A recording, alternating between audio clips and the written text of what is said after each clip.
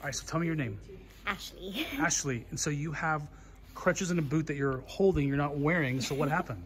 So 3 weeks ago, I was gymming and then I fell over. I heard a pop in my ankle. It had been swelling. I went to the doctors. They said, no, I had sprained multiple ligaments around my outer ankle bone and some of them had actually thickened. So I've been in a boot and on crutches. I haven't been able to walk properly even with, and it's an inflatable boot, haven't been able to walk properly.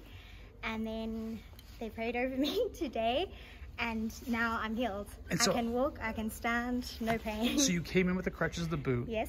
You're in pain. And when we called up for prayer, what happened? When they prayed for you, how'd they pray for you?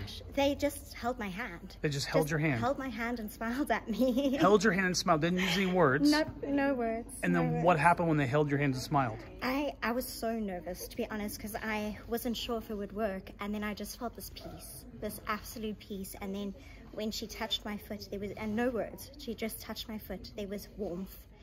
And then I started trying and testing it out. There was a little bit of stiffness, but the pain was gone. I could actually stand on it for the first time in 3 weeks. That is incredible. I'm blown away. And now you're, instead of walking in, you walked in with a crutch and boots. And you're walking out carrying them. Yes. That's amazing. So Jesus is bringing healing. Absolutely. Through 100%. Ordinary, everyday people. Yeah. And he gave a gift of healing to you to receive, and now freely you receive. So guess what you get to do? Give it back. You get to give it away. Yeah. And the simplicity of just smiling at them, holding their hand, just letting Jesus be Jesus in and through you. That's amazing. Come on, Jesus, of what he did. That's awesome.